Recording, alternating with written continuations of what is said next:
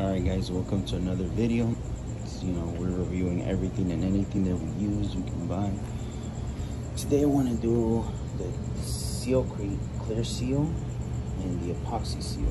As you can see, I'm very messy, not professional, but we use this at work.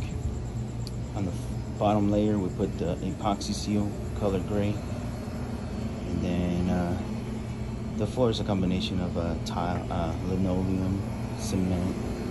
So we did 2 coats of the floor seal, the epoxy seal, and then at the end we added a week later. Well, as we did the first coat of the epoxy seal, we added the paint chips. We used 2 bags. I think they were £1 each. I'll post a link in the description. Literally took me about an hour just to do the paint, and what I used was a floor squeegee. I didn't really use a roller just because it picks up too much paint and then it doesn't leave the thickness that we were wanting, just because it seems to peel very easy. So along the edges, what we did was we used a paintbrush to glue the edges first, went all around, and then as you can see, we got cheap over here.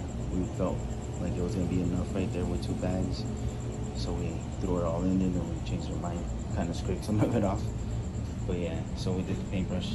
Some of that stuff on the wall was already there. It's not my great work. Somebody else before me did it. But like I said, we did a coat, and as we were painting backwards, we were throwing some of the sprinkles up in the air, kind of just like confetti. And then a week later, we did a coat with the clear seal. And 3 days later, we did another coat. And it says gloss. It's not really glossy, but it's pretty nice. It's a nice gloss, but it's not too glossy where you'll slip. So right now we're just waiting another 72 hours before we can actually mop back here.